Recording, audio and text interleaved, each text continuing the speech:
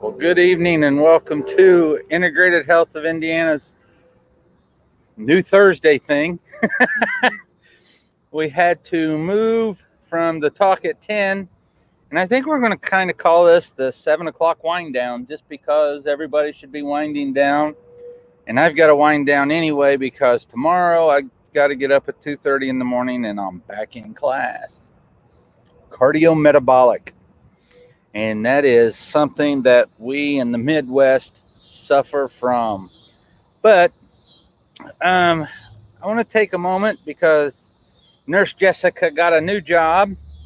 And the day she's to start, she broke her arm. Well, dislocated her elbow. And so I'll let her tell the story. Of what we did? Yeah, what happened? We were just adventuring on our bicycle. We were riding our 26 miles. Well, actually, we're probably going to end up with about 30, but what were we, about 23 or 24 miles in? We were Something 23 like that. miles in, actually, yes. And then Trevor, being his protective little self, knew I was going to dart out in front of the car, which I may or may not have done, but there was a car there that wasn't expected, so he stopped real quick. So he was in front of me, and I stopped behind him. I was clipped in, got one foot out, didn't get the other foot out, thought I was good, lost my balance, fell. Actually, I'm really shady on like what actually happened after I got my foot out, but my left foot didn't come out so well, and I fell to the left onto a curb, but I tried to not catch myself, but I did catch myself on my hip, and then I think it hurt too bad, so I put my arm out, and my arm was just flapping in the wind the wrong way. She externally rotated and pop. Usually I jump up and like, I'm okay. And when he did his double take and look back for the second time, the look on his face says, I'm not okay. So I just laid back and said, I'm not okay. I need an ambulance. And then I got two. And so I want to take a moment to talk about recovery, because if you're in your teens and 20s up to age 25, so the adage in functional medicine is you are an expression of your genetics up to age 25. So if you come from great stock and, you know, the blonde hair, blue eye, whatever, then you will be an expression of those genetics. And as that happens, you know, your size, your frame, your looks, all of that is starting to be developed in the genetics. Then after age 25, you're an expression of what you have done to your genetics. So we know from wartime, when they are examining youngsters that are you know, casualties of war. I forget if this was a Vietnam or World War II study or what study this was, but they had people who were young up to age 12 that were in this war that were killed. And when they examined the bodies, they found atherosclerotic plaques inside the 12-year-olds. So what does this have to do with recovery? Well, a lot, because what you've done to yourself previously kind of dictates how you will heal, number one. And then number two, you have to make sure that you're putting the right things into your body so that you will heal. Now, one of the kickers about this is if you already suffer from leaky gut, if you already have issues, once you start to take painkillers, acetaminophen, ibuprofen, and anti-inflammatory, those actually augment a leaky gut. And after 3 to 4 days, they actually become pro-inflammatory. Yes. So poor Jessica has worked her hiney off for the last 2 years, 3 years, straightening out her diet, making sure her lifestyle's on point, and doing everything. And I'm back to looking like a busted can of biscuits. Well, that's a funny analogy. But I didn't break. No, she didn't break. I've been taking my supplements and my calcium and my collagen. But it might have been better if I broke. Possibly. But now is also something that you have to do. So how does the body react to an injury? The first 3 days after an injury, your body is in an inflammatory mode, and it wants the macrophages to come in. It wants the remodeling to begin. It wants anything that's injured to get basically spackled up real quick, so that, back in the good old days, if you were the weakest one, you were culled from the herd and you were the sacrificial lamb, so the rest of us could go on. And so your body wants to get you back up and running very, very quickly. And after 3 to 4 days, then you need to start that remodeling and start to put the fibers in the way they need to be done. And after you do that, you also need to get off of the anti-inflammatories, pharmaceutical anti-inflammatories, and pharmaceutical painkillers, if you can, and allow the body to not be inhibited by that, because those things, especially the anti-inflammatories, do become pro-inflammatory after a certain amount of time. Depends on the person, how healthy the person is, how ill the person is. Just depends on that as to when that switch happens. But it absolutely causes leaky gut. Then, well, like tonight, she made a beautiful salad. Oh, you have to rest. It's best if you take a 24 to 48 hour hiatus and you take it easy. Yeah, I took about 4 hours. You don't get home at 2 in the morning and wake up at 4:30 to do your hair and get ready to go to work. Catch me up and let me go. Especially if you've already talked to them and they said, fabulous, sort yourself out, stay home. I'm dedicated.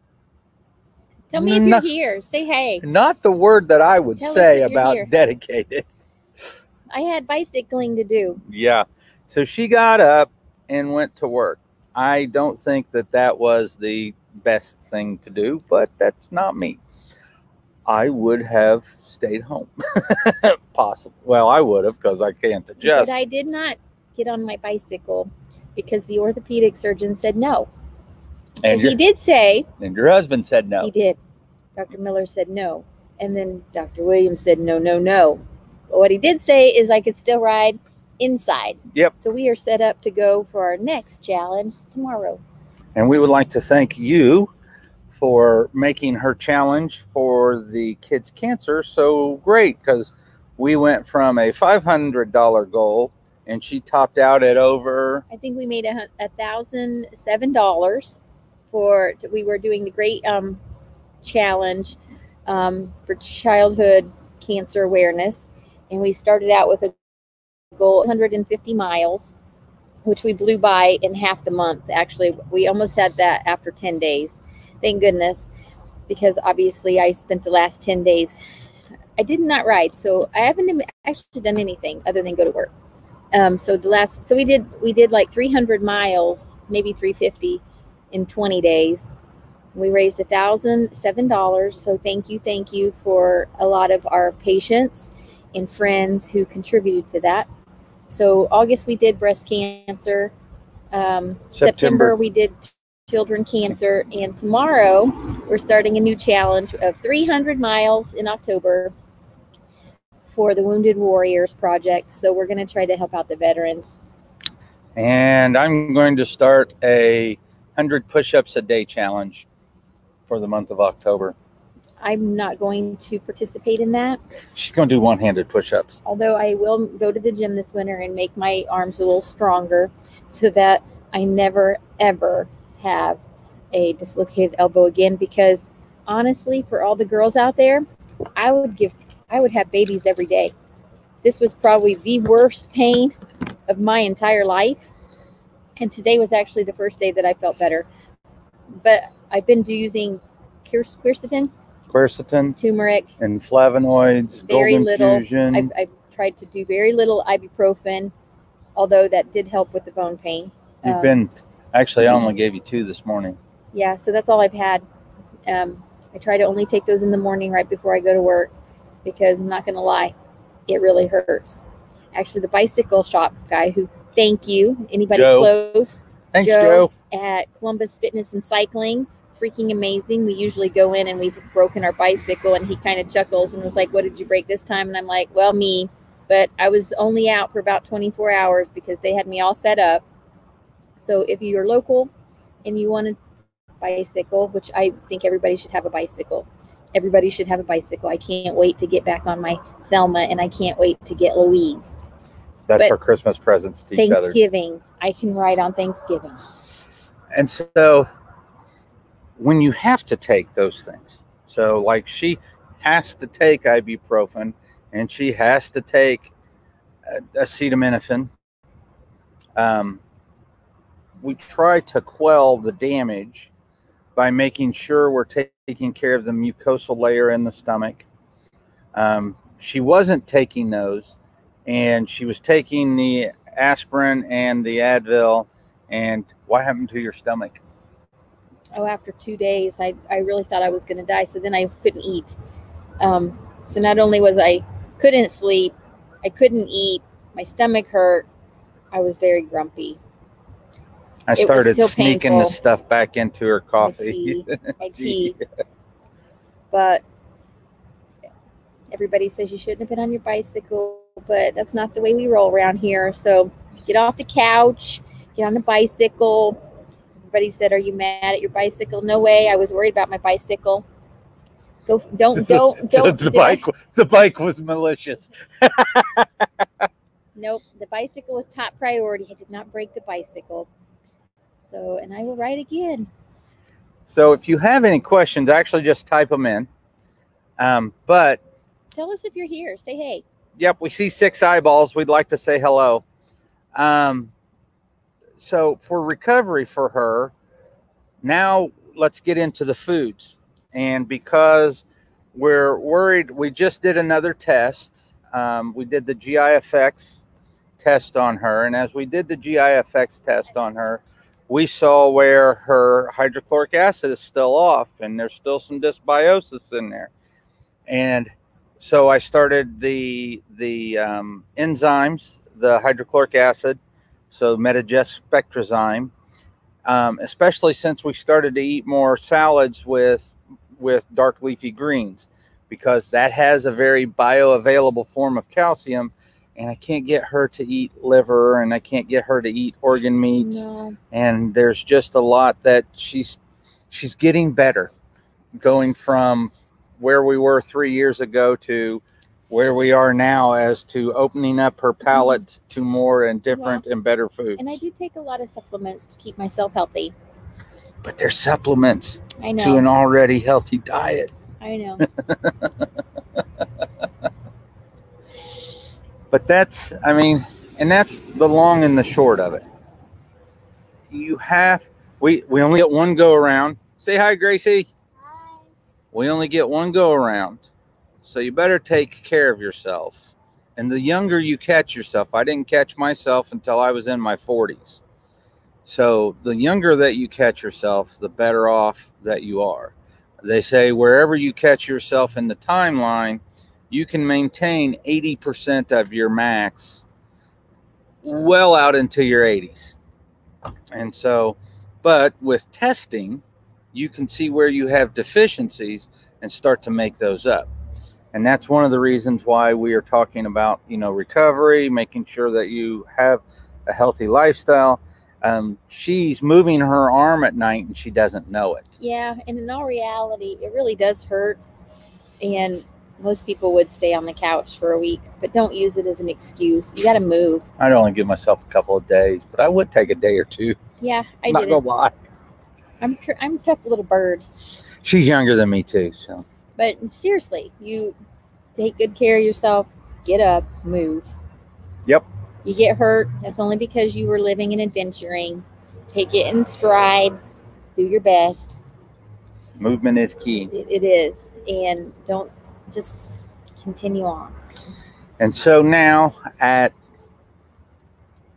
starting a new job, the stress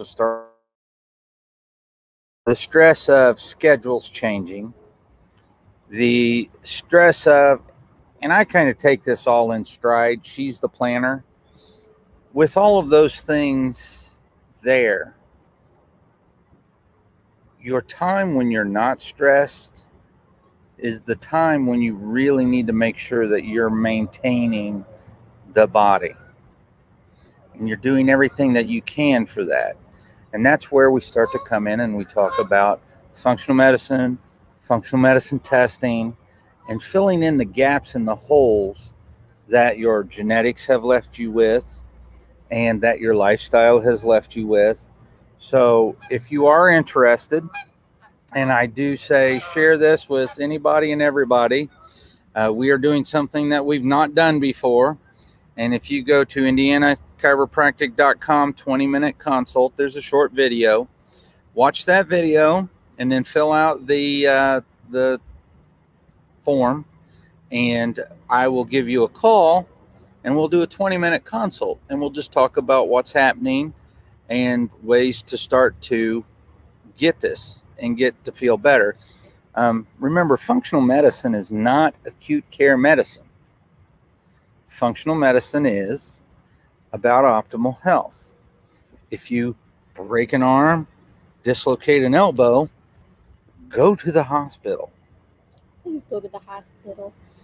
But after that, then we need to optimize nutrition and health so that you heal, come back to 100%, and can enjoy your life. And that's what functional medicine is about. So in the video, I talk about the just feel like crap syndrome.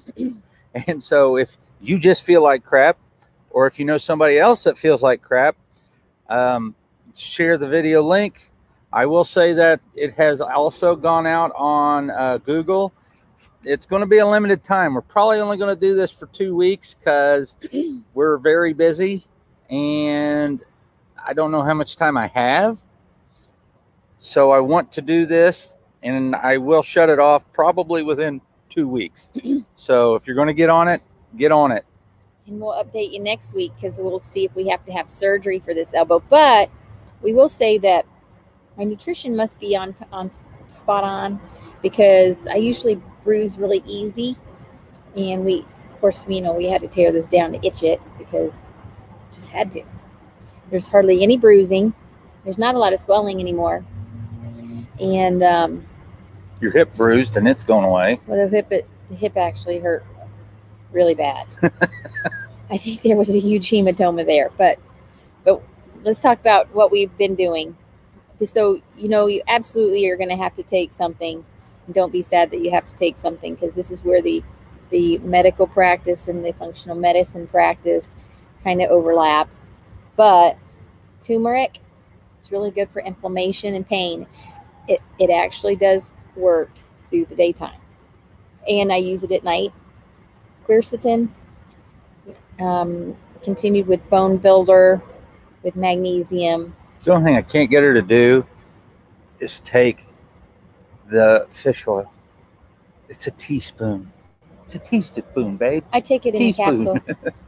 But then we continued on with our vitamin D. But we did start the IgG. I've been taking that. Yeah.